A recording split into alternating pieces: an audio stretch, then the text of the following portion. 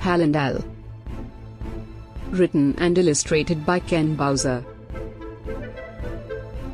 For my grandson, Liam Hayden Bowser, who never met a truck he didn't like. It was busy day at the main warehouse. Heavy boxes needed to be moved. Big crates needed to be lifted into place. A new shipment had arrived. I need to stay on my wheels today, thought Hal. Being the one and only forklift in the main warehouse is a big responsibility. He thought to himself. Foreman Frank handed Hal his morning work order. I'll get right to it, he said. Hal sputtered and puffed and squeaked as he worked. He loved working the main floor. He knew his way around the warehouse better than anyone.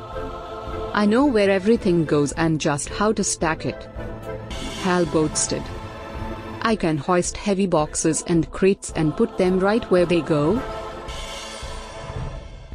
Hal lifted the blue boxes from the lower shelf like his work order said. Next Hal moved them all the way up to the top shelf. There, that's good, he said. Then Hal lifted the huge red boxes from the middle shelf and placed them on the warehouse floor. That was simple, he puffed. After his morning break, it was time to move to the loading dock to organize the new shipment. Hal whistled a tune on the way. The loading dock was an exciting place. Big trucks came and stacked boxes. Tiny boxes were moved by dolly and the other hand trucks. Hal moved all of the big cardboard boxes over to the new arrivals section. There, he said. That takes care of that, he said with a sputter. Then he moved all of the pallets of other boxes over to the receiving section. That was a breeze, he clanked. When he was done with the pallets, Hal raced to where all of the newly arrived wooden crates were located. Okay, he thought. Now to move these wooden crates over to the new crate section. He worked for hours and only had to take one long break. Hal came to the last crate. What is this? He thought. Automatic robotic forklift. The label read. Hal was puzzled. A new forklift? He worried. Huh? Better watch out, Hal, Buff the Buffer said.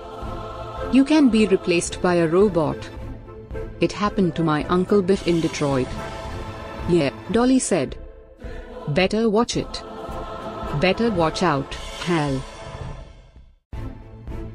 They got a new forklift? Hal wondered out loud. Why would they replace me? I do a great job. I work really hard, he sighed. Hal was sad.